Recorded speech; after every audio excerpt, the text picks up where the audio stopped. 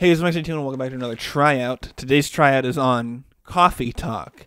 Now, this is going to start with a disclaimer here that this game had a weird, this game needs access to your Microsoft account thing at the beginning of it, and I just kind of assume that all games I play on my Xbox have some sort of access to my Microsoft account, so I let that happen, but I don't know what that was.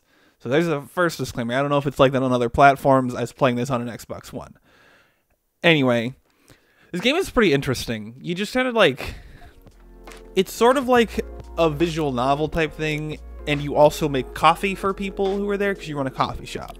And it's set in a world of where there are monsters of different types living together with humans.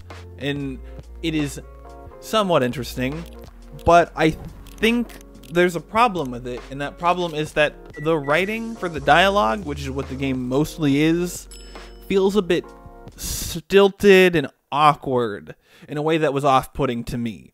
So I didn't play it more than the typical hour and a half-ish that I typically play these things. I didn't play for very much longer than normal. I don't feel continue playing. I don't think I really like it.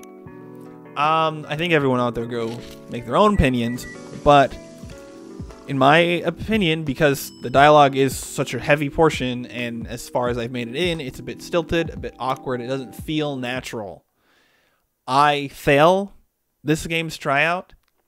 Again, I implore people to try it out themselves because it is an interesting concept, and maybe you will like it. I just wasn't feeling it, because I had issues with the dialogue rating. And that's most of the game besides making coffee. So, anyway, this is a real short one because I don't have much to say about this game. Anyway, you can go down in the description and click some links, because there's links down there to all sorts of stuff. If you want to hit the subscribe button, you can keep up with the stuff I make. That'd be really cool. If you want to hit the like button or comment or whatever, it helps with the audience engagement, keeps... Maybe I'll get recommended to people someday. Maybe. We'll see. Anyway, thank you guys so much for watching, and I'll see you next time. Bye.